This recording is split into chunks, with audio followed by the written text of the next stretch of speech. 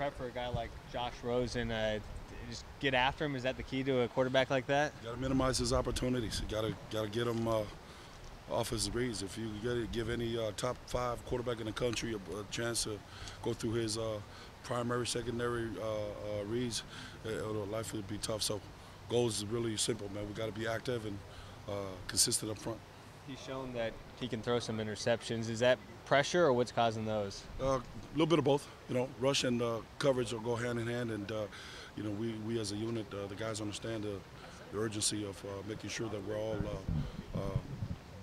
executing at all levels, and we do that, we'll give ourselves a chance.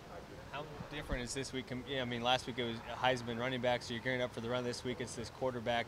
Total different game plan in that sense? Well, you know, I don't know.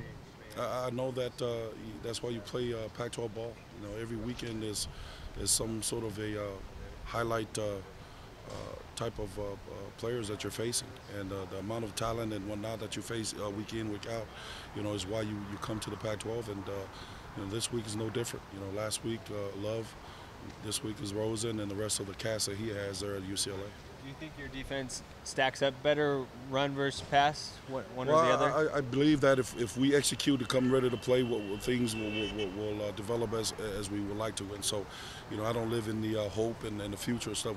The biggest thing is our guys has got to be really, really sound and active in executing our game plan. Coach Taggart discussed how you guys use those 4 down linemen in that matchup with Stanford. What really changes technically for guys that make kind of that position swap like Jalen did in that game?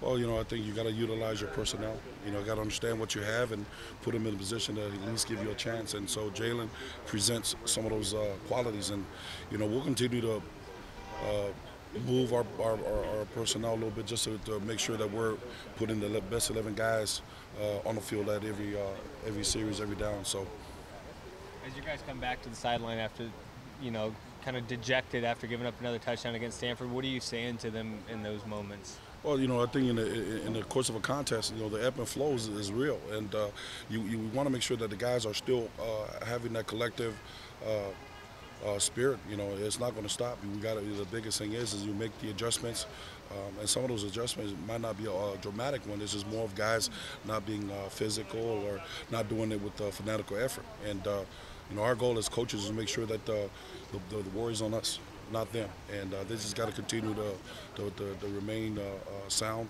and confident that you know, those things are going to be there for us if they just continue to play the next play, and no hangovers. You can't get beat up twice from the last play to the next one. So, you know, it's a work in progress for all of us.